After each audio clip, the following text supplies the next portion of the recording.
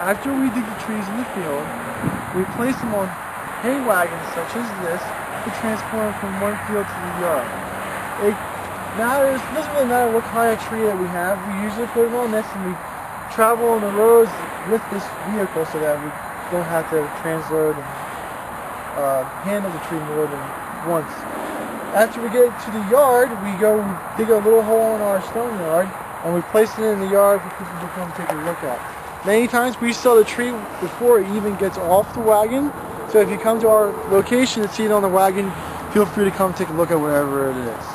Over this way we actually have some smaller plants. Not everything that we grow is large. We have some winterberry hollies on the ground that we dug without cages or anything. So they are smaller. We do have them available at this time of the year. Our winterberries usually have lots and lots of berries and are a good size.